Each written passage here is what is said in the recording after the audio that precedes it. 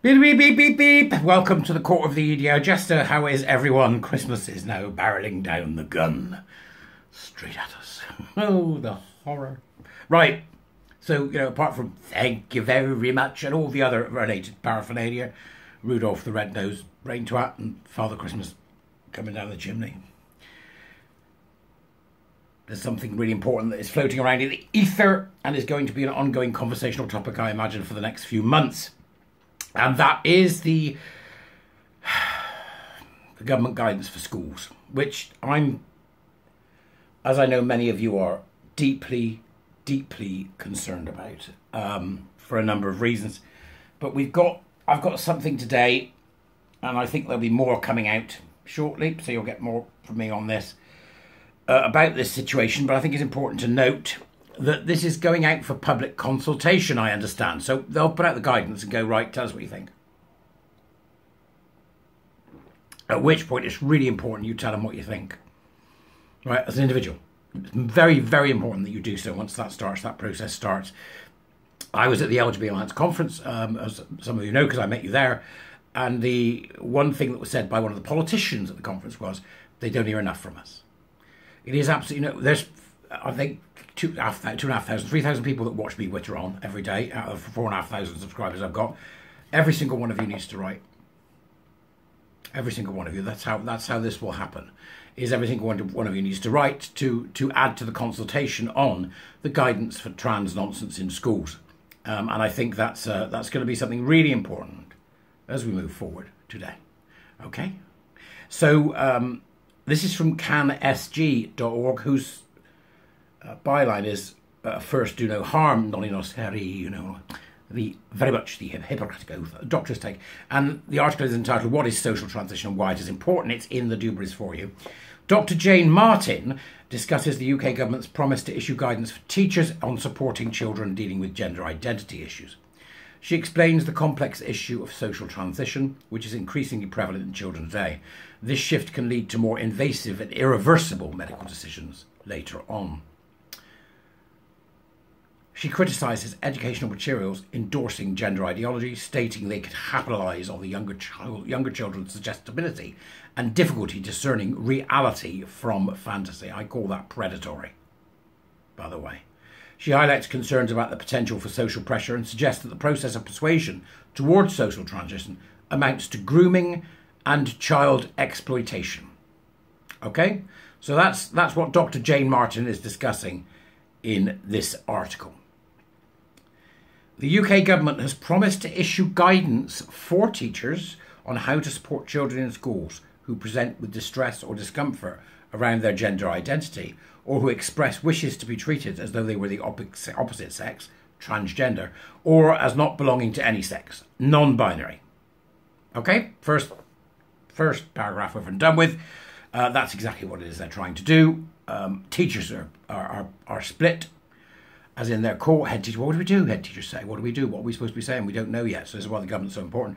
But there is also a section of the teaching staff who are full-on activists, and these full-on activists must be identified, sacked, and banned from the profession. So here we go. So that process has just been discussed there, of being treated as if one is the opposite sex or not of any sex.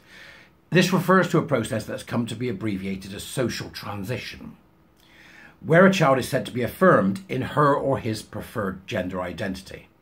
Social transition's clinical importance is that it is the start of a process. It may make it more likely that the child, does make it more likely, not may. Make it more likely that the child will continue on a pathway towards more invasive and medical and surgical procedures to alter the sex body. These may result in sterility and other irreversible consequences, to which a child does not yet have the cognitive maturity or life experience to give informed consent. The interim report of the Cash Review of Gender Services for Children states, social transition. This may not be thought of as an intervention or treatment because it is not something that happens within health services. However, it is important to view it as an active intervention because it may have significant effects on the child or young person in terms of their psychological functioning.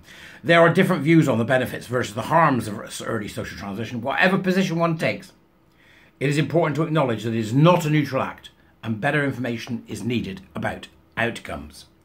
Now, Cass operating in the review and operating within the confines of the review that Cass has been asked to do, that's perfect, right? It ain't for me. Make no bones about it. If adults around a child start lying and saying that lying is okay to please the child, it will not end well. It will not end well. It doesn't end well for the children that are forced to comply to the lie. It doesn't end well for the child that's been lied to. And it doesn't end well for the school in which the child resides.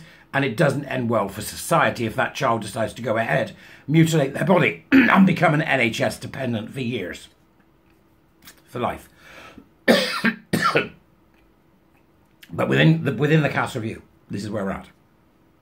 Surgical interventions to change their sex bodies are currently prohibited for young people under the age of 18 in the UK, and controversial medical interventions such as the use of hormones in younger children are coming under scrutiny, increasing scrutiny. But social transition does occur in this age range, and it is, as Cass observes, an active, non-neutral intervention, which may have significant effects on children and whose processes and clinically relevant outcomes need to be better understood. And then the title is Definitions. What are we talking about? Descriptors of social transition tend to differ according to the perspective or position taken by those defining it. They commonly describe certain behaviours and social roles which are connected with being female, male, or according to some definitions, neither sex, as in non-binary. These social roles and behaviours vary to a greater or lesser extent according to their societal, cultural and historical context. Most of the focus of interest relevant to the debates around sex and gender has been on the USA, the rest of the Anglophone world and some parts of Europe. The relevant social roles tend to be described in terms of the kinds of associations that a decade ago would have been understood as societal stereotypes themselves, modes of dress or behaviours stereotypically regarded as feminine or masculine in a given culture. So within our culture there was that idea of feminine and masculine.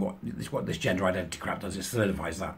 You are what you look like, rather than what you actually are, what you appear to be, or how you behave, rather than what you actually are in terms of your sex. So it reinforces very strong social stereotypes, which we were doing very well at resisting up until about 2004.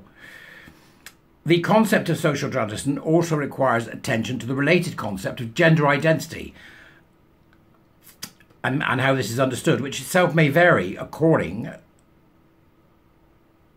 to the source. However, this association is often taken for granted as being unnecessary to expand on, as here.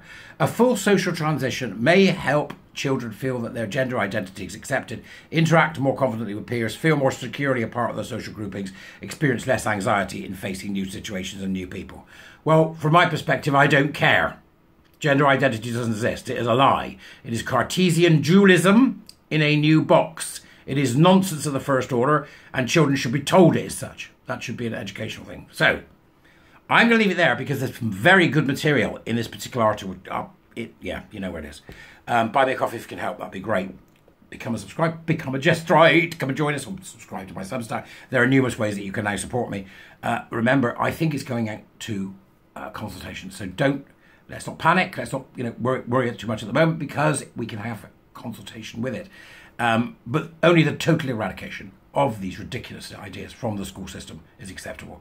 And I'm very interested to hear what you think about that. Is it for you totally unacceptable that the lie of gender identity and the lie of trans should even get a look in at school as anything other than a cult belief system that must be eradicated? So I'll wait to hear from you on that in the comments. I'm sure you'll tell me, as you always do. I'll see you later, folks. Goodbye.